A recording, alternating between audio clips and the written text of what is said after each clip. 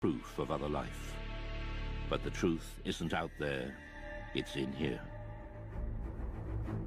Since World War II, the British government has been watching us, watching the skies. Buried in the vaults of the Ministry of Defence are thousands of reports on UFO sightings, some left unexplained. But now, after decades of secrecy, the files are being released. And for the first time, the truth about Britain's UFOs is revealed. A near mid-air collision. I can't speculate on what it was, I really can't. I mean, I don't know to this day what it was. A World War II bomber's close encounter. I don't talk about it too much to people, only close friends. An unidentified object caught on radar. And new evidence on one of the most celebrated UFO cases, the Welsh Roswell. If it could be shown that any UFOs were extraterrestrial in origin, people's entire belief system would fundamentally change. Strange, unexplained stories that leave many wondering if there really is life out there.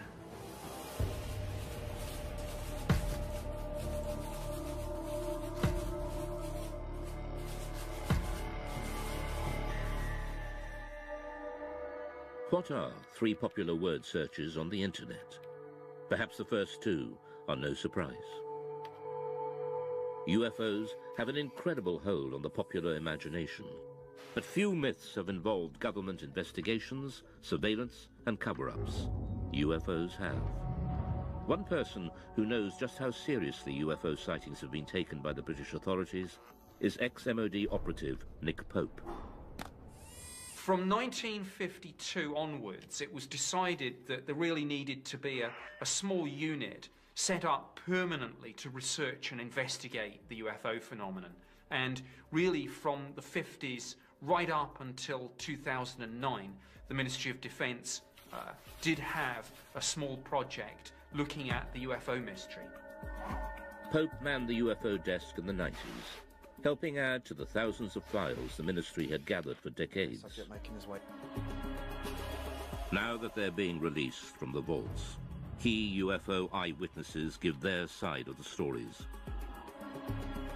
And UFO experts, skeptics and believers interrogate just what the MOD was keeping secret.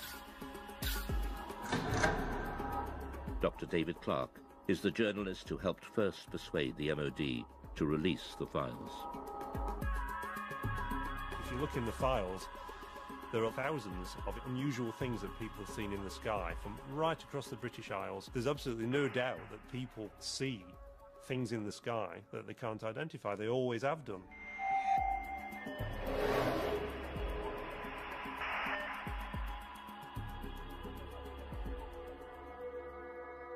January 6th, 1995. Two experienced pilots of a Boeing 737 carrying 60 passengers from Milan to Manchester report a near collision. It's an incredible sighting of an unidentified flying object which sends the authorities into a spin. In the Ministry of Defence files, there are quite a number of incidents involving near misses between civil aircraft and unidentified flying objects. The most impressive of all was a report that was made by the crew of a British Airways 737. Speedbird 5061, overhead pennines 9 miles. They were just about to enter this cloud bank, quite a clear sky, good sort of vision. Suddenly the first officer said he saw this object coming towards him like an illuminated Christmas tree.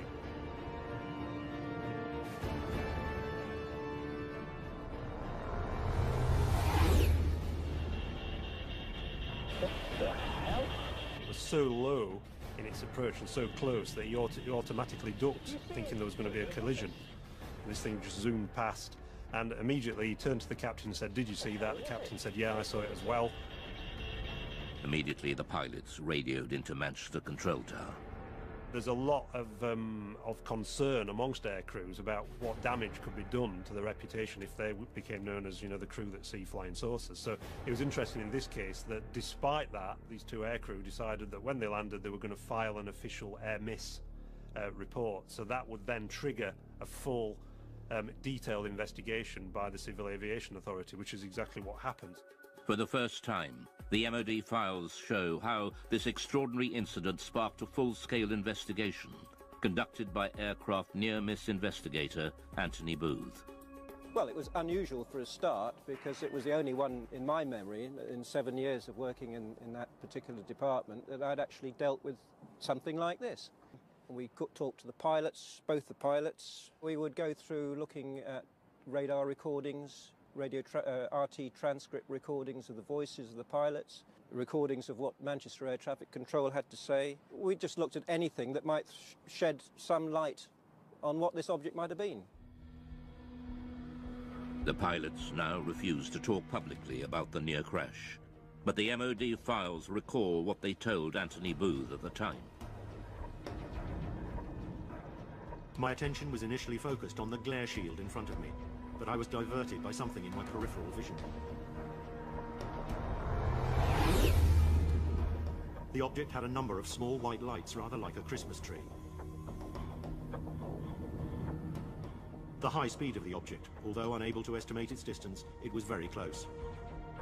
There's a transcript of the conversation between the captain of the 737 and ground control. This is Speedbird 5061. We just had something go down the right-hand side, just above us, very fast. And Manchester immediately come back and say, well, there's nothing seen on radar. Was it an aircraft? Well, it had lights. It went down the starboard side very quickly. Manchester say, and just above you? Just slightly above us, yes. Manchester then advise them to keep an eye out for anything, but they can't see anything at all. It must have been very fast. So it got down very quickly after it passed you, I think. Okay, well, there you go. The Manchester control tower could not find any radar signal.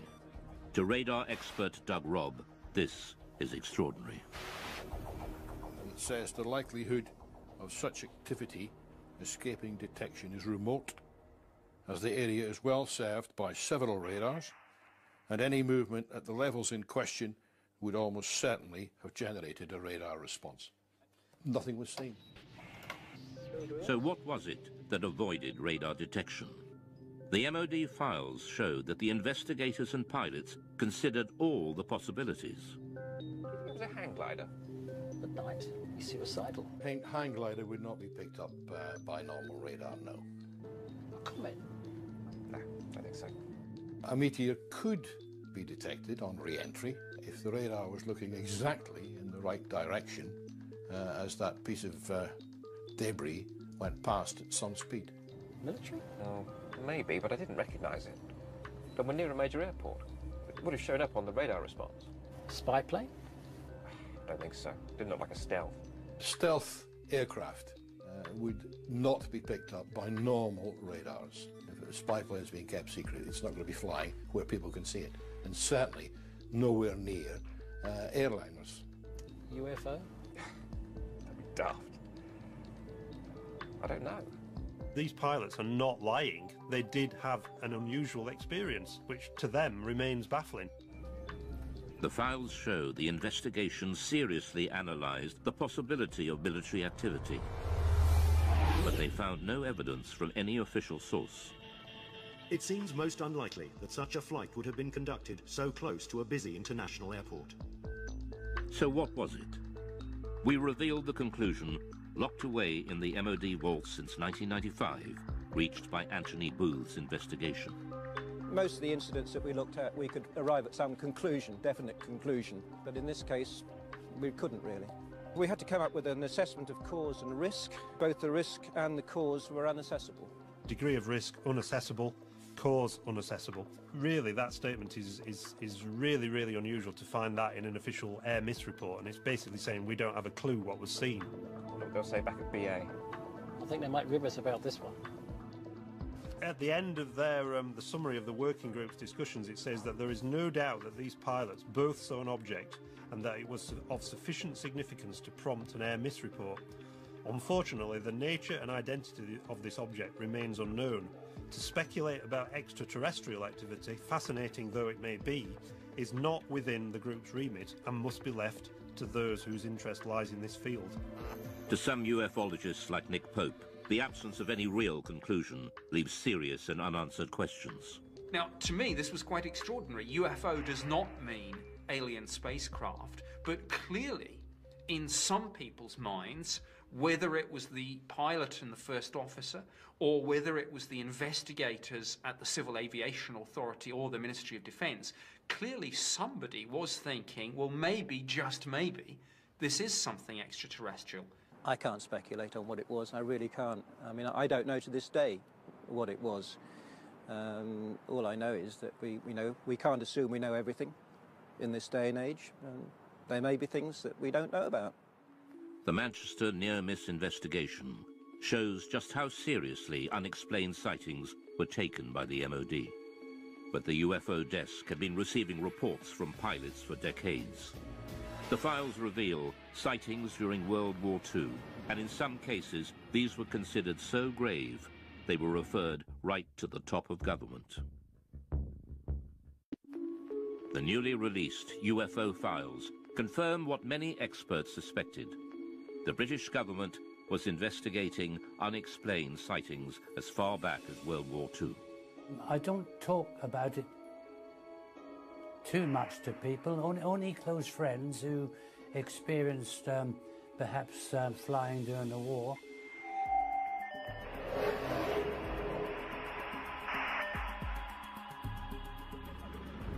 Spring 1944. Britain was engaged in heavy bombing raids over Germany. Rumours of strange, unidentified missiles were getting through to top command. Considered a threat to public morale, the MOD files reveal that the order to keep them secret came right from the top. Sightings such as the one seen by gunner Bernard Dye. Now I have here a personal wartime diary. I'll read you an entry which I wrote on the 26th of April. Operation Essen. 300 aircraft raided Essen. Dye then recorded the most extraordinary sight. By unidentified objects, which I describe as just red balls of fire. This is the first time Bernard Dye has spoken on television about what happened that night. We left the target area and we were heading back towards Mildenhall, our base. We were heading across France. Everything appeared to be peaceful. Suddenly I saw 3 balls of fire coming up from below and reported this to our pilot, Arthur Horton, on the intercom. A few seconds afterwards, the rear gunner, Brian Harper, he observed 2 more red balls of fire. Immediately, Arthur was a bit perturbed, and were they fighters? No, not fighters, Arthur, just balls of fire coming towards us. I said to Arthur, no, evasive action, corkscrew, starboard, go, go, go.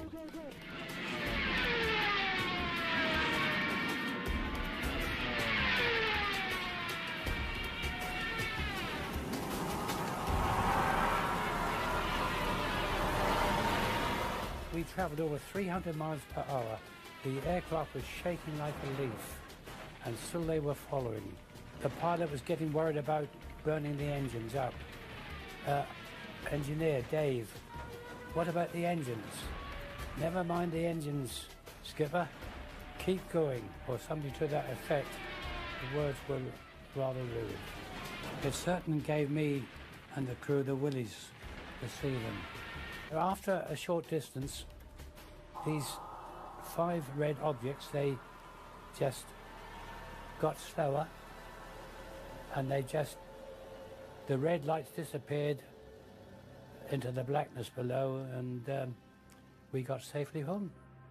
Well, when we got back to Mildenhall, our base, each crew is interrogated by intelligence officers, and they just laughed at us. And this upset the pilot, and, he said, you wouldn't bloody well have been laughing if you'd have been sitting with us in the aircraft. What did gunner Bernard Dye think they were? Didn't know what to think, but I thought they were just a new weapon that the Germans had invented. Bernard Dye was not alone. Other World War II aircrew had also reported unexplained sightings, and we now know that at least one of these reports was suppressed, and the order to do so came right from the top. Wartime Prime Minister Winston Churchill was so terrified the report would leak out, he ordered a 50-year blackout. Mr. Churchill declared that the UFO incident should be immediately classified for at least 50 years, and its status reviewed by a future Prime Minister. Churchill's order referred specifically to a late World War II sighting made by a British aircrew returning from a reconnaissance mission over Germany. The files record, "My grandfather was present during a debate about an unexpected incident experienced by an RAF bomber crew. The MOD files show that the story originates from the grandson of Churchill's bodyguard, who had been present at an urgent meeting between the Prime Minister and the US commander of the Allied forces, General Eisenhower, who discussed the incident together.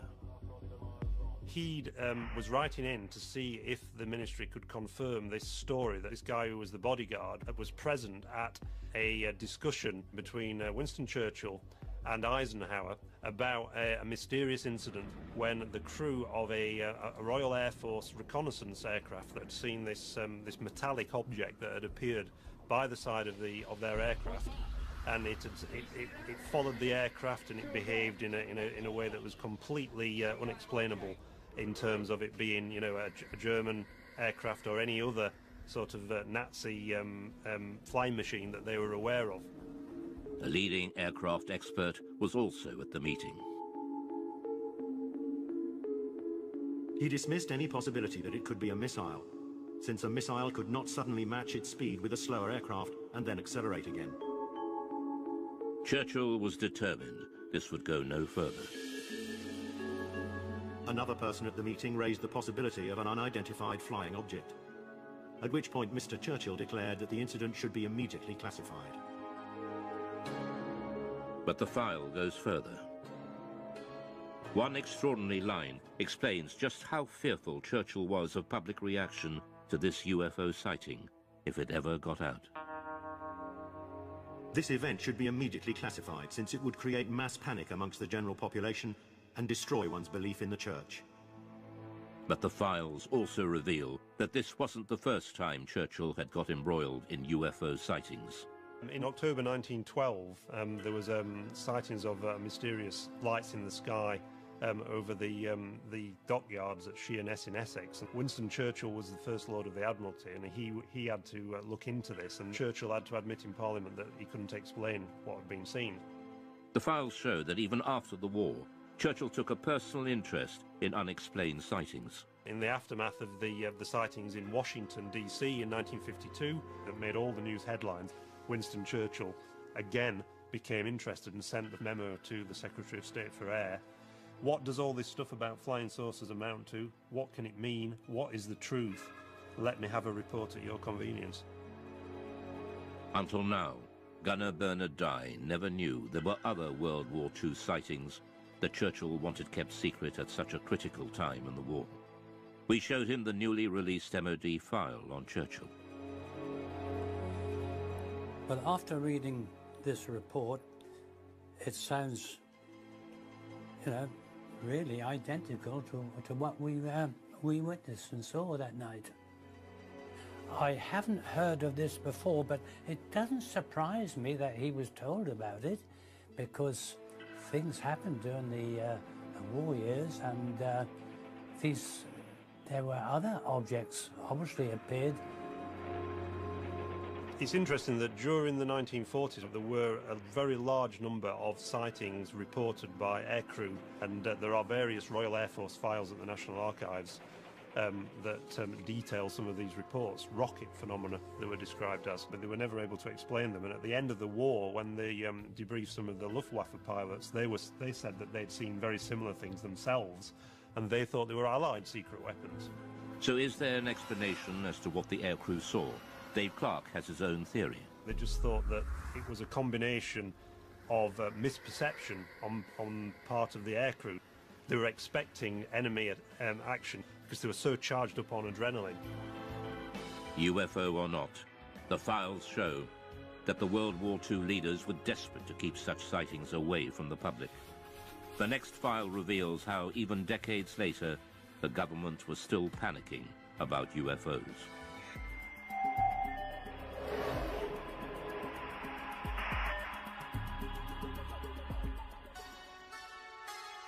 Many UFO experts believe that the Pitlochry file illustrates one of the most significant UFO conspiracies of recent times. It involves photographs of an unidentified object captured flying over a remote Scottish valley. The photos were sent to the MOD, but mysteriously went missing. Journalist Mark Pilkington has spent years trying to track down these UFO images. The Pitlochry photographs in the MOD files date back to the 4th of August 1990, when two witnesses on the A9 near Calvine, near Pitlochry, allegedly saw a large diamond-shaped craft hovering in the air for about 10 minutes and took 6 photographs of it. And the object that they claimed to have seen was accompanied by 2 aircraft, which the MOD later identified as Harriers. The photographer has never been identified. He sent the 6 photographs to the Scottish Daily Record newspaper. The paper never ran the story. Instead, they referred them to the MOD for investigation. The Ministry of Defence took their own copies of the photographs, which have since disappeared. They, according to the files, sent the original negatives back to the Scottish Daily Record, which inexplicably never ran a story on the subject and never published the photographs, and presumably returned them to the 2 men whose names have been removed from the file, so we can't ask the 2 men. So mystery piled upon mystery. All that remains in the files is a photocopy of the alleged photographs. Ufologists later mocked up this photo of what was seen. But Nick Pope dealt with the original photos and file when he worked behind the MOD desk. Both the Defence Intelligence Staff and the Joint Air Reconnaissance Intelligence Centre analysed this very carefully, and the consensus was clear on this. This was a real object. It was maybe 25, 30 metres in diameter. I sat down with my opposite number from the Defence Intelligence Staff at a briefing about UFOs. We discussed this photograph extensively. This was something that was of defence interest, because clearly it could do something that we couldn't, and we wanted that technology. The MOD was determined to play down the incident. There's an interesting briefing by the Ministry of Defence press office on defensive lines to take if these photographs made it into the newspapers, and they were asked questions about this. And there's a list that basically says that we have looked at the photographs and no definitive conclusions have been reached regarding the large diamond-shaped object. And if they were pressed by the media, they were told to say all sighting reports received by the ministry are referred to the staff in the departments which are responsible for the air defence of the UK. During his time with the ministry, Pope had a blown-up copy of the photograph on his office wall until it was personally taken down by his superior. One suggestion was that this was a secret prototype American spy plane. My head of division convinced himself that this probably was some secret aircraft or drone, and he ordered that this be removed. We know from the files that there was a lot of internal discussion about, were the Americans flying this incredible spy plane, and if so, why had they not asked for permission, for this thing to fly through British airspace? Journalist Mark Pilkington believes that events at the time could well have influenced what people thought they had seen. This was just 2 days after the first Gulf War had broken out, and there were certainly great deployments of aircraft towards the Middle East, and the UK was a kind of sort of stop-off point and a sort of launch pad for a lot of those aircraft. The MOD were clearly worried about public reaction, just as Churchill had been 4 decades earlier. So was there a cover-up by the MOD over the mysterious Pitlochry photographs? There's a possibility that the Ministry of Defence destroyed these images, possibly because they thought that they were some American spy plane that they'd rather we didn't know about, or maybe if this thing genuinely remained unexplained, because we simply didn't want the embarrassment of saying that there might be things in our airspace with speeds and manoeuvres that exceed everything that we've got, and yet which remain unexplained. However, all we're basing this on, we should make clear, is a very grainy, fuzzy black and white image that, for all I know, could have been drawn by a child with crayons. Mark Pilkington is still looking for the real Pitlochry photographs, to find out just what did put Britain's defences to the test. But 6 years later, on Britain's east coast, another UFO sighting sparks off a full-scale military investigation and a direct challenge to the Secretary of State for Defence.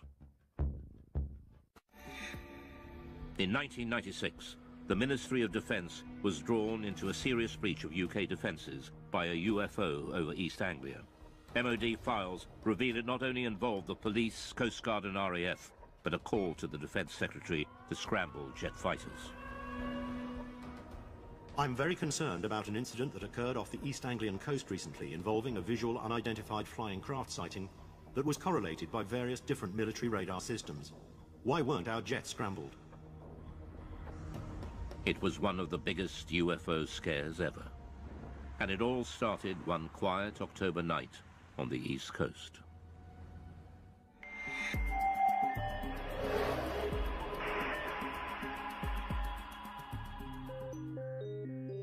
It was the police officers, actually, who phoned in the first reports. There's an extract from that. In the early hours of the morning, the police are saying we can see a strange red and green rotating light in the sky directly southeast from Skegness.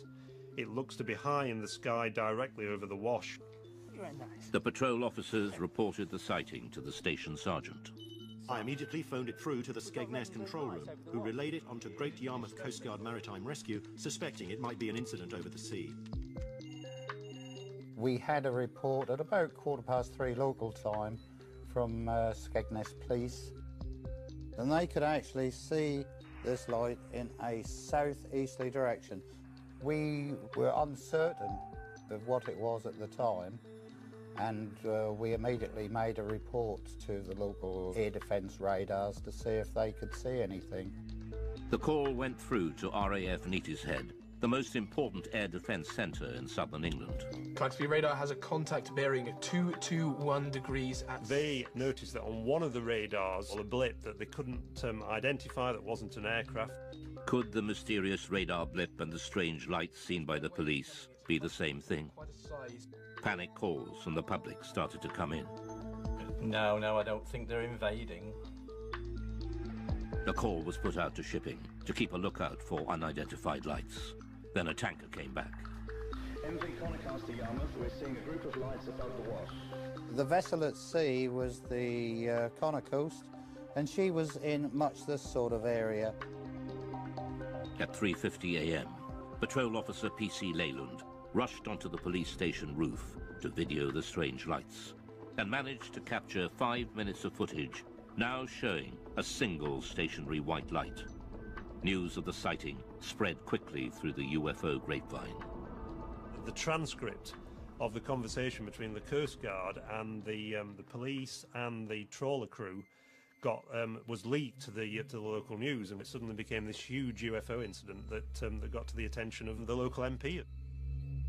The sighting gathered such momentum, even local Labour MP Martin Redmond got embroiled and started asking difficult questions.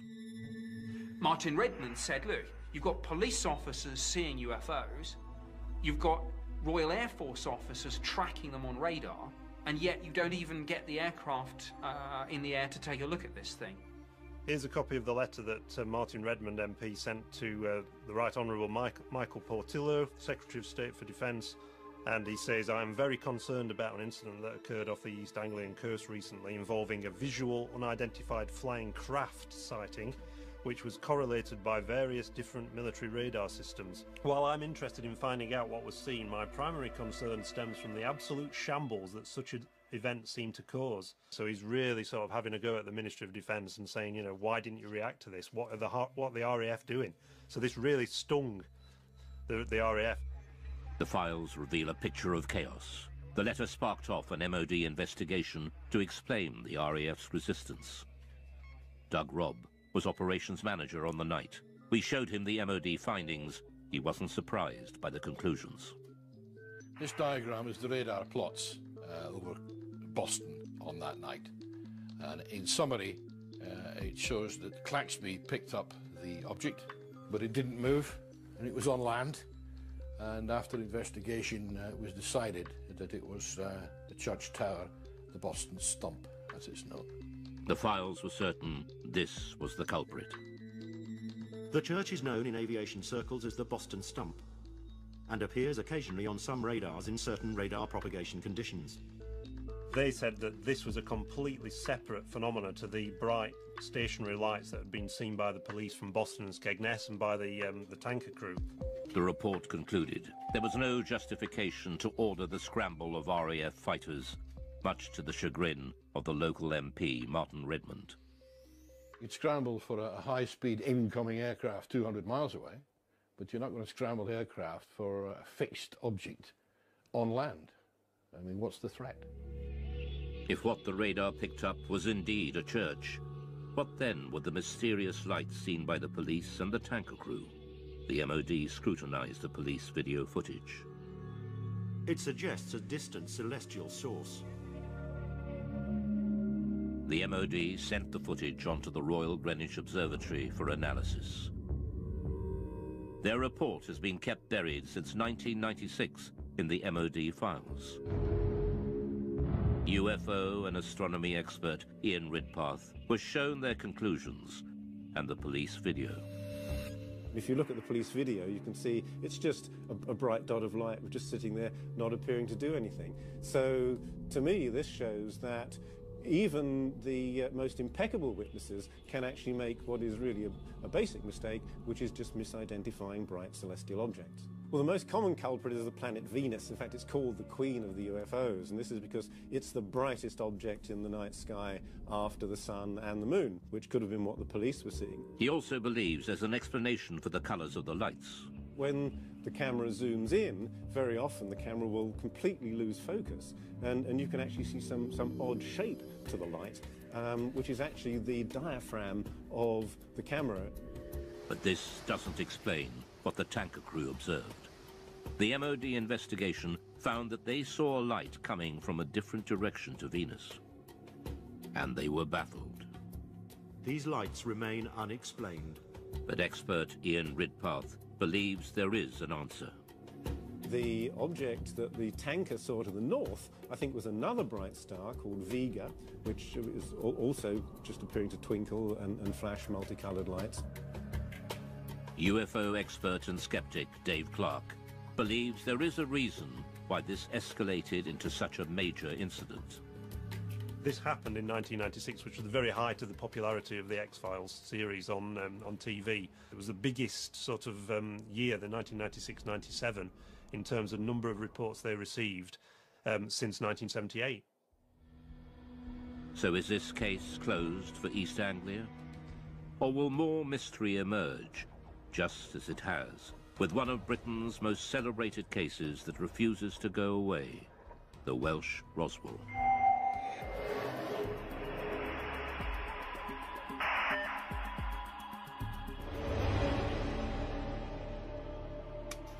In 1974, in North Wales, thousands of people experienced a violent earth tremor and lights were seen falling from the sky. Some ufologists believe a UFO crashed, and there's been a cover-up ever since of the Welsh Roswell. Oh, a heck of a bang, yes. Oh, yes, it's like a tremor it was in the house, shook the houses. We're in new houses. And it seemed to come right on top of their head until the house was coming down. There were lights coming from the top of the mountain, just up over there. 24th of January 1974 at 21:50 GMT. 5 bodies, spectacularly incandescent, were observed traversing the sky. New information has been revealed that opens the mystery further. Named as one of the main witnesses in the Berwyn incident is Hugh Lloyd, then a 14-year-old farmer's son. Just after 8:30 p.m., Hugh's family felt the massive earth tremor. It was a frightening experience.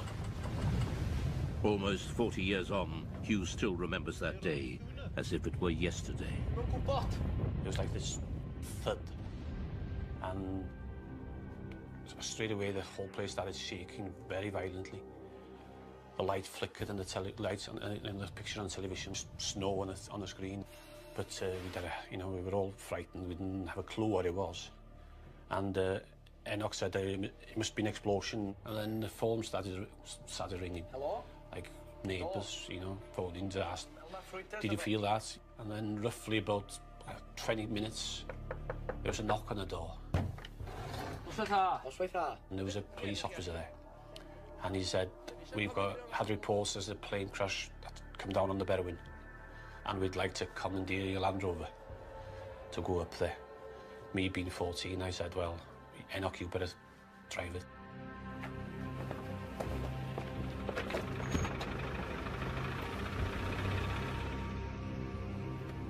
We carried on up the mountain about half a mile, maybe 3/4.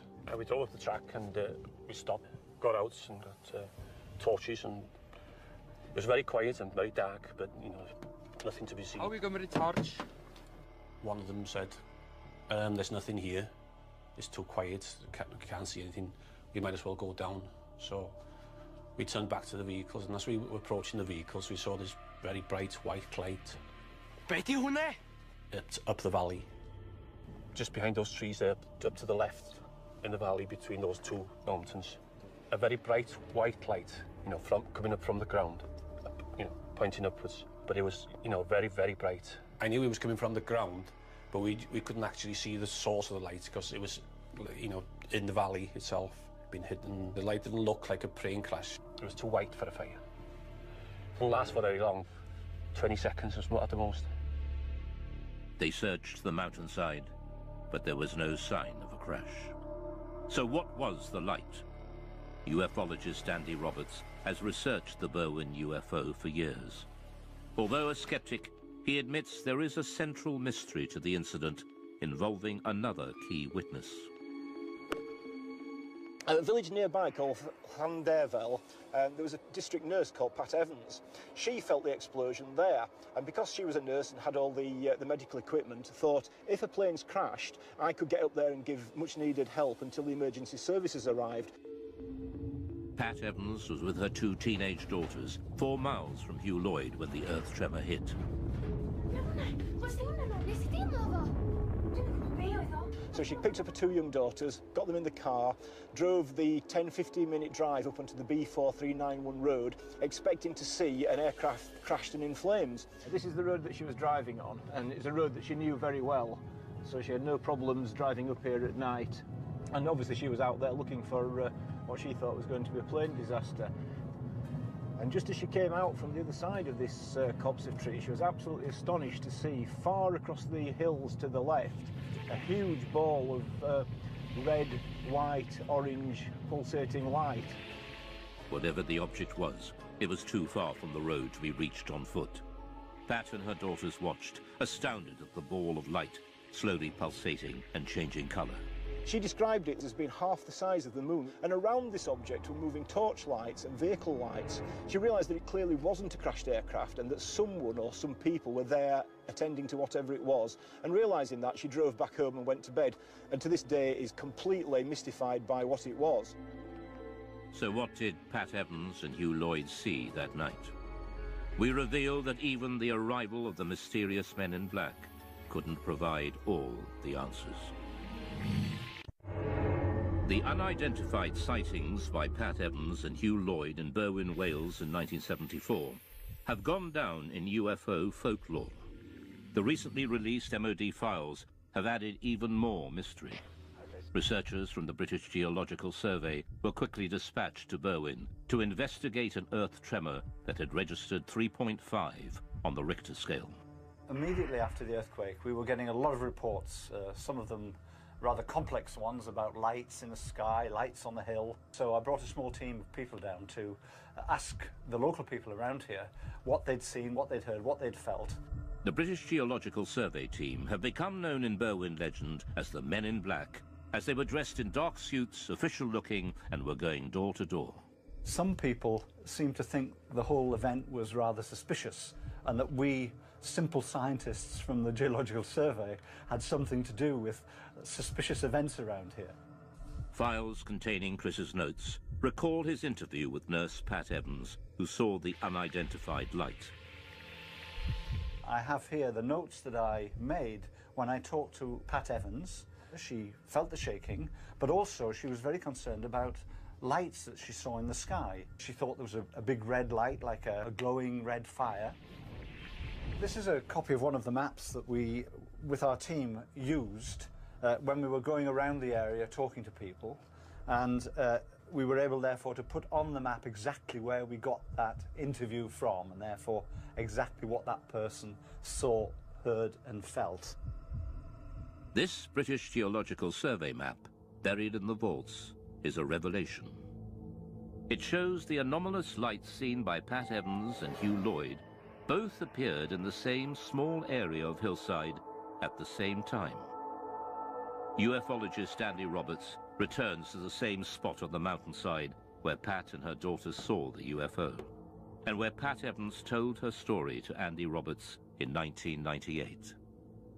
When I brought Pat Evans up onto this mountain road in 1998 and she told me her story then, I photographed her, and the photograph that I took showed her pointing to where she saw what she saw in 1974, and judging by this photograph she was pointing over there, and which we know is where the police and farmers were searching that night.